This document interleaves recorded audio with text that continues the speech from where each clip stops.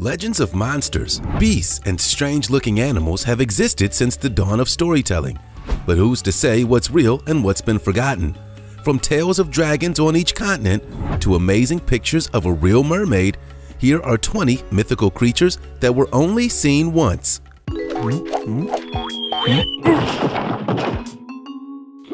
Yeti or not? If you're familiar with urban myths, we're sure you have at least heard of the legend of the Yeti, or the other persona he's also known as, the abominable snowman. But could this living snow creature actually exist in real life? The Yeti itself may be a mysterious creature shrouded in rumors. There's something that was found that's very similar to most depictions of what you might imagine a Yeti to look like. The fearsome creature is the hybrid cross between a grizzly bear and a polar bear. Somehow these two species managed to get together and apparently mated to create a brand new type of bear in the process. Believe it or not, this unusual kind of love story occurred both in the wild and in captivity. One of the main reasons for this strange occurrence to have taken place is speculated to be climate change. The increase of global temperatures have been constantly decreasing the number of actual habitats the polar bears can inhabit, so they've been pretty much forced to move out of their territories. And just as well, the grizzlies have a wider range to live in due to colder climates becoming more accessible. This means that the two bears' natural habitats have merged to a point where they can choose more outlandish mates for themselves, a phenomenon known as flexible mate choice.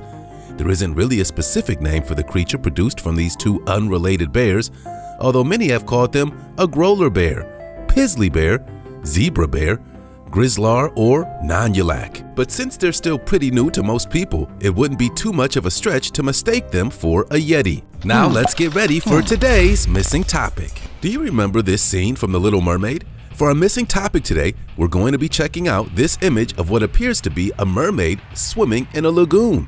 Or is it really just a sideways fish? The blurry and out of focus picture doesn't do anything any favors, but just for the shape and colors alone, the creatures definitely have a familiar outline. But that begs the question, are all mermaids red-headed, or is it just a Disney coincidence? Mermaids have long been known as legendary creatures of myth from sea shanties and folk tales long ago. Tailors would stare out at the ocean for days without saying anything, only to catch a glimpse of what looked like beautiful women lazing on some coastal rocks or swimming casually in the sea. Was it their imagination or something extraordinary? More often than not, it was in fact a delusion, like a sort of ocean mirage. But on occasion, it would be real, just not the woman they first thought. Manatees are an aquatic creature that are kind of like a cross between seals and walruses. And to a homesick sailor lost at sea, they looked a lot like their favorite girl back home. This picture definitely doesn't look like a manatee from this distance, mostly because manatees are often a solid gray color. But then, what is it that we're looking at? If you think it's a mermaid or a mirage, let us know. Tell us about your theories in the comment section with the hashtag missing topic, and let's see if we can figure it out. Hey, did you know that if you smash the like button, subscribe, and click the notification bell, you're more likely to win the lottery? So what are you waiting for? The lake monster. Below the hidden depths lie creatures unknown. The ocean is mysterious enough, but how many lakes have we fully examined? The Loch Ness Monster, which has since been affectionately given the nickname Nessie by its fans, is suddenly a large aquatic animal that lives somewhere in Loch Ness Lake in Scotland, hence the name. From the images we've seen, it looks a bit like a long-necked dinosaur, although it really is hard to tell from the original photograph. The legend of this creature began to grow in the 1930s, when a couple claimed to have spotted an enormous animal out in the lake. They compared it to some sort of dragon, or a prehistoric animal. Hey, their words, not ours. Since then, numerous sightings of the creature persisted in the following years, which is how this infamous photo of Nessie came to be a media highlight. It's rare to find a conspiracist who doesn't know about Nessie, although many will argue the validity of the creature. The famous photo was later proven to be nothing but a fake that was manufactured to build excitement around the lake, or maybe just as a prank, but the rumors and myths persisted even with this fact, spreading far into modern years. In 2018, researchers conducted a DNA sampling of all creatures within the area of the lake and found that no animal could possibly be as big as the Loch Ness Monster. Instead, they found that the area was mostly populated by large eels, which provides one more possible theory for Nessie's existence. If they did find the creature outside of Loch Ness, would it even be a Nessie still? Fate of the Gorgons. What's worse than a bad hair day? How about having a head full of snake hair? The tangles are downright deadly. But that's what it's like every day for Gorgons, a mythological creature from ancient Greece. For the most part, Gorgons have generally been portrayed in ancient Greek literature, although they do appear as seductive forces in Hollywood these days. If you need a cursed femme fatale, who could be better than a dangerous snake lady? But what explicitly makes up an actual Gorgon is a bit up to interpretation. The staple look for these creatures is almost always that they have snake hair, but their attractiveness is completely subjective. The original term doesn't refer to a group or species, but the actual Gorgon sisters, a trio of women that not only had venomous biting reptiles on them at all times, but also would turn anyone who looked into their eyes into stone. As the first story went down, two of the Gorgon sisters were immortal, while their sister Medusa was eventually slain by the demigod Perseus. Even though the other two should theoretically be alive today, it's the fallen Medusa that seems to have had the lasting impression over the years. They say that Medusa actually released an entire lineage of lesser Gorgons before she was killed, mostly creatures inflicted by her curse to turn others to stone. Although these ones weren't as tightly bound to the rules as she was. This could mean that they didn't have full control of their snakes, or their stone-changing powers weren't always active, but they were still considered a passable threat. Supposedly, the best trick to stop a Gorgon is to use a mirror, so maybe it's not a bad idea to keep one handy. Fairy finders. Fairies are possibly the most iconic creatures in fantasy you could think of. They're so well known that almost everyone has their own idea of what should be considered a fairy. To some, it's Tinkerbell, a small and dainty creature that flies around and casts magic spells. To others, they could be human-sized mages with butterfly wings, or even tiny flying gremlins with razor-sharp teeth. The truth is that not all fairies are small or cute, and most are definitely not kind. But some are. They can be a humanoid or just balls of light, and their size can be anywhere in between. They have been featured in books, poems, cartoons, and video games, and hardly any are the same as another previous iteration. The only common factor is that they're extremely difficult to find. They like to hide deep in misty forests or hidden in caves covered by giant boulders. Sometimes you can only find them in the gap between realms. It's thought that if you lose something you know for sure that you just put down, maybe a fairy is the one that took it. But is that really something fairies would do, or is it just an excuse to cover up one's own mistakes? It must depend on a case-by-case situation. Sometimes fairies stick to one person that they like, but for most other times, it probably just means that person is forgetful. Mermaid's tale. The myth of mermaids has been known to bring an interest to the ocean and what may or may not be hiding just beneath the shores. Although there are plenty of motivations for seeking mermaids, many still argue that they're out there somewhere. Since technology has advanced, there have always been countless videos and bold claims of someone spying out some real mermaids in the wild, although many of these claims have been outright faked or disproven in one way or another. Some people, however, can actually claim that they've seen a real mermaid in the flesh. If by real, you mean a real person wearing a fishtail. This woman, who goes by the name Hannah Mermaid, takes very beautiful pictures in the water with her tail on, sometimes even surrounded by other sea life. Her depictions usually involve a sequin outfit, both the tail and her underwater bra that matches the colors of the ocean. As a character, she hopes to bridge together the ocean world with our human lives, connecting us back to nature through underwater photography. The animals she's seen most with in her photos are whales, dolphins, sharks, and manta rays, all of which are meant as a way to bring awareness to some of these endangered species. It's definitely an interesting way to gather attention, and it doesn't hurt that her pictures are pleasant to look at. Maybe if other mermaids come out of hiding, more people will work at preserving their homes. Horse and man as one. Horse and men have very little in common, yet people can easily recognize a hybrid version of the two. Centaurs are another mythological creature from the Bronze Age of ancient Greece. But unlike the Gorgon or Cerberus, these creatures belong to their own class and species. The image of the centaur has lasted throughout the ages across all spectrums of media. It does beg a new question though. Would you rather be a centaur, or would you want to know and be friends with one? Having the legs of a horse could be a cool privilege when you want to run from one place to another without needing a car, but is it worth the huge increase in size? Plus, good luck finding any pants that fit. On the other hand, being friends with a horseman could be the best way to have fun on the run. That is, if they're willing to carry you like an actual horse would. The original centaurs were explained to have been followers of Dionysus, the Greek god of wine and debauchery. They were known for being rowdy and starting fights while enjoying drinking and women all the same. Of course, this gave them a bit of a negative reputation in history, leading many to assume that most centaurs were savage creatures, featuring the worst of beast and man all wrapped into one. But later stories showed that there were other tribes that have been known to be peaceful and even wise. The centaur Chiron, for example, is said to have trained two of the most prominent heroes, Achilles and Hercules. Looks like they can be pretty friendly after all. A bull man. The term taur has Greek roots that refers to any kind of creature with a furry humanoid body hybrid.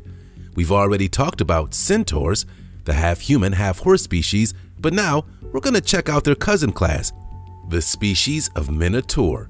You might have guessed, but these guys are also a big part of Greek mythology, although instead of a horse body, they have their second half in the style of a bull. There was one Minotaur in particular that was the most famous for living in the center of a labyrinth on the island of Crete. His name was Asterion, and he was stationed there as a form of punishment for causing destruction and havoc wherever he went. The origins of this Minotaur are pretty distinct, especially for Greek stories. The wife of King Minos was cursed by Poseidon to fall in love with a bull, and after a short while, a bull-human hybrid was born. This obviously caused a lot of problems for everyone involved, but that's just how most Greek tragedies go. The first part of the word Minotaur was actually from the name Minos and its reference to Minos's bull that his wife fell in love with. It's a bit of a deranged and unsettling story by today's standards, but most Greek hybrid creatures were simply created this way or through some other far-fetched version of mythological magic. Older versions of the Minotaur often depict the creature with a bull head and a man's body, the opposite of the common centaur, although a more modern take is to follow the centaur's footsteps and have a bull's body with a human torso. It may not make much of a difference to us, but it probably means the world to the creature. Werewolf rules. Wolf, dire wolves, and werewolves. Oh my! There seems to be an endless amount of these furry threats, although they have different takes on the same type of creature. Wolves and dire wolves, as we already mentioned, are actually living creatures from different eras in time. Also, they strangely aren't related at all. Werewolves, on the other hand, well, if they're real, there aren't too many public records of their interactions.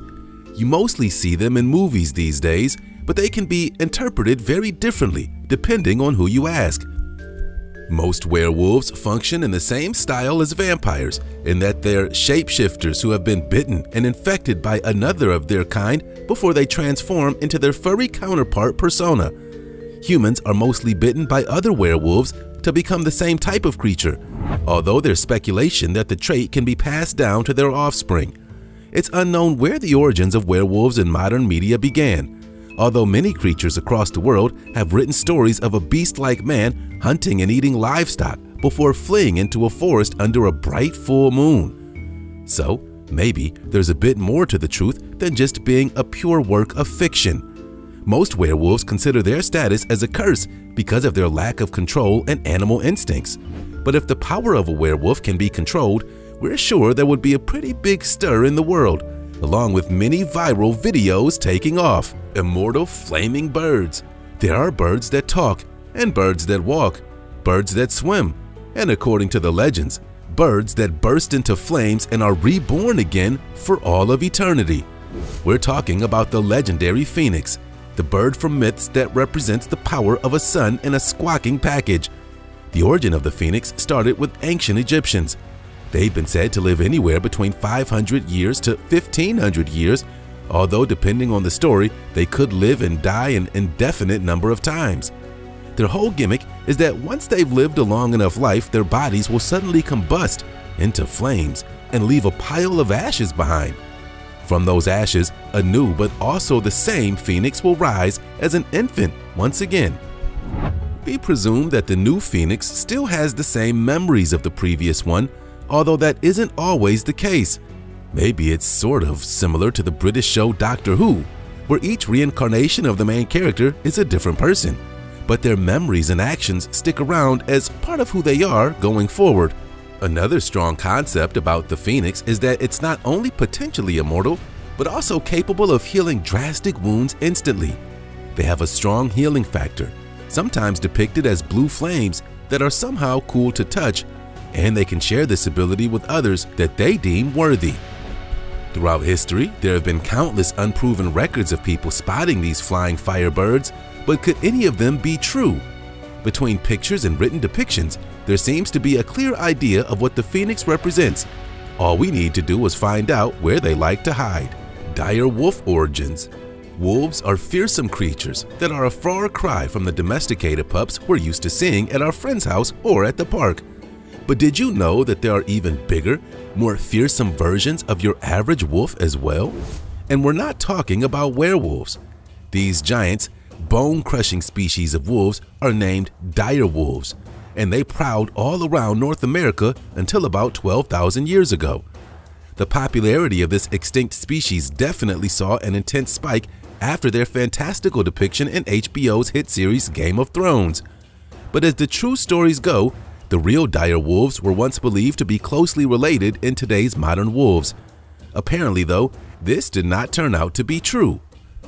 The origin assumption from scientists was that dire wolves interbred with gray wolves and other related species, presumably watering down their genetics as the dire wolves went extinct. However, a recent study revealed that dire wolf DNA is actually very different from these other canines. Nowadays, the only appearance from the dire wolves in nature is from multiple fossils found across North and South America. Scientists state that the DNA from these fossils will better help them to figure out the origin of dire wolves and if and where their descendants might be. For now, the closest living relative, based on DNA, is that of the African jackal. It may not be an actual wolf, but it looks like there's still much more to learn about these long-forgotten animals. Dragons around the world. Did you know that there isn't just one type of dragon? Just like how different countries have variations of the same species, like the panda bear or the polar bear, there are also continental differences between mythological dragons too. In Egypt, dragons were known as a keku, and they had long serpent-like bodies with 4 legs. They were explained to have been living in the most remote corners of the country and would guard areas like the Nile Valley or the distant deserts. Fafnir comes from Scandinavia and began his life as a greedy dwarf before he was cursed by the trickster god Loki. He was then transformed into a beast of a monster that resembles our modern idea of a dragon. In Mesoamerica, we had the Quetzalcoatl or Kukulkan that was worshipped by the Aztecs and Mayans. This dragon had a feathered snake body and was in charge of ruling over the sun. There's also the fearsome storeworm from Scotland that's occasionally called master worm or Mester storeworm. This one is seen as a force of evil that caused contamination to all of the plants and animals it interacted with. These examples are also unique in their own ways, yet despite how far apart their origins are, the fact remains that a giant reptile-like creature with wings and control over elements seems to be a common story all over the world. Maybe dragons once lived in the same world as us, but have since gone extinct and only left the rumors of what they could have been. Maybe they were dinosaurs that we haven't found any fossils of. The truth is stranger than fiction, sometimes. An Irish monster. Have you ever been scared by something that you weren't sure was actually scary? If you saw this thing in the woods at night, your first thought would probably be, "Aw, what a cute demonic otter-dog hybrid." Or maybe not. If we're being honest, we wouldn't be able to pronounce the name of this thing before we ran screaming from it. It's called Dobar Chew, and it comes from local tales in Ireland. From this image we've seen, it appears to be a green tiger with webbed feet. but the name literally translates to water hound or deep hound, and it's preferably known as the master otter. It's an amphibious predator that's been said to hunt in pairs, especially for humans that approach too closely to the water's edge. The most famous story of the creature originates back to the 1700s. Records say that one of these beasts lunged at a young woman who was washing her laundry in a river right before her husband came back home. When he saw the monster attacking his wife, he flew into a rage and stabbed the creature directly in the chest and landed a fatal blow. Before it died, though, the beast allegedly let out an ear-piercing screech. In another version of the story, it frightened the husband's horse, and in retaliation, he killed it along with its unborn child. There are also 2 tombstones in Ireland which contain depictions of the creature, so there does seem to be some merit to the tales. It still remains unknown if these stories are actually true or if it will just remain as part of Irish and possibly Scottish mystery. Maybe one day we'll get a better picture of one up close. Ogre lifestyle. Look, it's a big, scary ogre. But these ogres are all just video game and fantasy characters. Has anyone ever seen an ogre in real life? Maybe we should start off with what an ogre is first. Different mediums have different representations of what this giant beast looks and acts like. The common trait usually is that they're big, ugly, and stupid by stereotypical standards. Although the successful film franchise, Shrek, gave that trope a fresh new twist. The fairy tales of old had claimed that ogres mostly ate humans as a delicacy, but were savage enough to take bites out of lambs and cattle while they were still alive. The term ogre originally comes from a French passage that's based on the Etruscan god Orcus. The idea must have gained traction and spread throughout Europe until more stories were established, including Jack and the Beanstalk and the original Puss in Boots. The monster creatures are known for living alone and in isolation, often deep in the woods or in hidden caves, maybe even an occasional swamp. But despite their human form, they can't seem to get along with creatures that they find delicious. It would be troublesome if your ogre neighbor caved in and ate one of your kids one day. Since they aren't as clever as humans, it just seems to make more sense to hide and grab them when their guard is down rather than putting up a constant fight. Although they don't often go out and cause trouble on their own, their strength is the real deal. If you're ever unfortunate enough to cross paths with a giant hulking ogre, your best bet is probably to just run. Hybrid monster in Jersey. We're sure everyone is aware of Jersey Shore, but what about the Jersey Devil? They have unsurprisingly little in common other than their namesake, but this chimera creature has been characterized over the years as having the face of a horse, the head of a dog with deer antlers, the body of a kangaroo, giant bat wings, and a forked devil tail. If that isn't intimidating enough on its own, the creature also apparently stands at over 6 feet tall and has been lurking around South Jersey in the United States. Maybe some states just attract weird attention. According to the legend, which has varied over the years since 1735, a pregnant and expecting mother was cursed to have a devil child. The child was normal at first, but then began growing the aforementioned animal traits and parts. Maybe the family thought they could keep the kid's newfound body parts in check, or even a secret from the outside world, but things took a drastic turn. Before they could get any help or even figure out what was going on, this mother child grew more and proceeded to devour the entire family. From then, reports say that it flew up in the chimney and kept to the skies indefinitely, haunting the region to this very day. In the years following that original story, chicken coops all across South Jersey were apparently torn to shreds, along with various farm animals. There was an especially bad attack back in January of 1909, though none could confirm if this was actually the work of the Jersey Devil. But if it wasn't, who did all of that damage? Curiously enough, since the last attack in the early 1900s, fewer reports of the creature have been made, and there have been hardly any other appearances. The parts of a chimera. The threatening chimera is a beast not meant to be trifled with. The Greek stories described it as a fire-breathing female creature that was a combination of other animals. The way the first story described her was that she had the frontal parts of a lion, like the head and mane, but the middle section of a goat. Then the back end was scaly with the wings of a destructive dragon, and finally a venomous snake's head as a tail. It was essentially a mashed-up monster among the many monstrous children that came from the Greek figures Typhon and Echidna. A couple of the other children and the Chimera's siblings included the guard dog of the underworld and the many-headed Hydra. Talk about a powerful trio. As the original tale goes, the Chimera was eventually killed by the hero Bellerophon as a part of his quest. But in our modern times, the word chimera has been used a bit more loosely. It's generally a term meant to describe a variety of fantastical beasts as long as they aren't a standard creature you would expect to see elsewhere.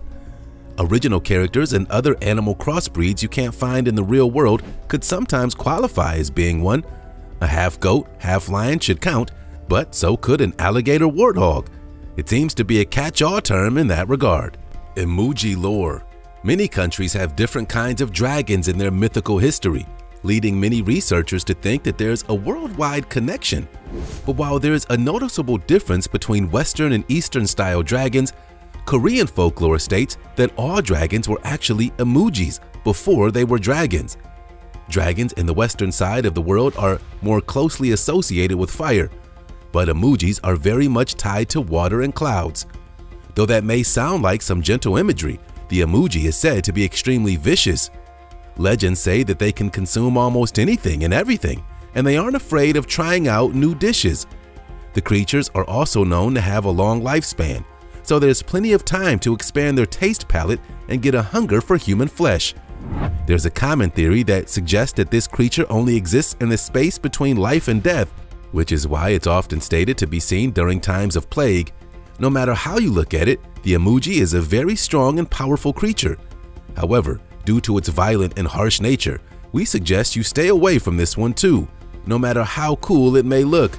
Of course, if you can see one in the wild, chances are that it's already too late for you. Nowadays, people don't really have the same belief in dragons they used to. Who knows though, maybe one day real dragons will return and rule the skies above us once more, including the emoji. Oni Festival. If you're well versed in Japanese folklore, you would know that it's filled to the brim with various monsters and creatures. Arguably, the longest lasting and most popular monster would have to be the classic Oni. Their demonic appearance and demeanor gave them an evil reputation for kidnapping children. Oni have since then been identified as harbingers of chaos and evil. However, this image has changed in recent years. In traditional Japanese media, Onis are presented as ogres with sharp horns and even sharper teeth. And while they're typically red, blue Onis are also quite popular, and they're usually depicted carrying around giant metal clubs. As a culture, Japan keeps the idea of Onis alive through their media and on certain special occasions. They're most often seen during a February festival in Japan that's used as a means to drive evil spirits away. In this festival, families and friends will gather around to throw soybeans in their house to cleanse it of monsters like the Oni. Sometimes someone will even dress up to look like the Oni and take a full frontal soybean attack to show real Onis that they aren't welcome. In modern times, Onis are typically seen on Japanese buildings as cartoons or graphics. They even have their own statues, similar to gargoyles, called Onigawara. Water Sprinter. Can this lizard really achieve the biblical task of walking on water? Nicknamed the Jesus Christ lizard, this tiny reptilian creature can run so fast that it can sprint on water when it's startled. If only an alarm clock could do the same for us. It's called the plumed basilisk, and it lives on the edge of rivers and ponds. So this is probably just an everyday task for the little lizard. Younger basilisks can make it about 10 to 20 meters across a body of water, while the more aged and older ones have a much harder time moving that far. These creatures can live to about 4 to 6 years old, so they don't have a huge amount of time to develop their water sprinting skills before they get too heavy and slow. Their typical habitat is in forests and along lakes and rivers. They can usually be found anywhere from dry to moist and wet forest areas. They hunt a variety of living prey such as insects, scorpions, shrimp, and fish, as well as other smaller lizards they may come across. though they are not just carnivores and cannibals, as they can also munch on flowers, fruits, and plant buds. But why do they have the ability to run on water? Maybe it's a mystery for another day. Kraken below the sea. The enormous 8-armed kraken is a legendary sea monster that's stated to be located off the shores of Norway. Back during the Great Pirate era of the 1700s, there was always a talk about kraken as sailors. Superstitions of their surroundings grew, and the first time the kraken was mentioned and given a proper name was in a young sailor's logbook in 1700. This inspired more and more sailors to write about their supposed encounters with the creature. Its description led to many artists giving their own interpretation of what this horrible beast looked like. The most popular interpretation is that of what looks to be a giant octopus attacking unfortunate sailors in their ships. In modern times, the kraken is used as a monster in most pirate stories, many of which take much inspiration from the artwork previously mentioned. Though nowadays the kraken is thought to be nothing more than just a giant squid. The scary boogeyman. The legend of the boogeyman began in Romania and was used as a method for scaring children into obedience. In its earliest depictions, it was described as a tall man wearing a black coat and a hood or a hat. Technically speaking, the boogeyman only exists as a myth or a legend. In many cultures, it's used as a way to make children dream of an entity that would take them away if they misbehaved. As most parents have said, beware the boogeyman. The origin of the word is said to have come from goblins or scarecrows because of their shape and functions. Though the boogeyman is said to take many forms depending on the culture, in most versions the boogeyman's diet consists entirely of children, naughty or nice, although there are some variations where it only kidnaps children but doesn't eat them. One of the most popular interactions of it is Baba Yaga, that's described as an old crone who flies on a tree branch. This version comes mainly from Polish and Russian folklore. Although these creatures are mostly meant to keep children better behaved, you never know who could creep out your window at any time. Hopefully, these stories won't keep you up at night. Now that you've seen a whole cast of mythical creatures, do you feel like maybe there's more to them than just the myths? All stories start somewhere, and most of the characters have come from tales so long ago. No one knows exactly what their inspirations actually were. Maybe they're more real than we can imagine.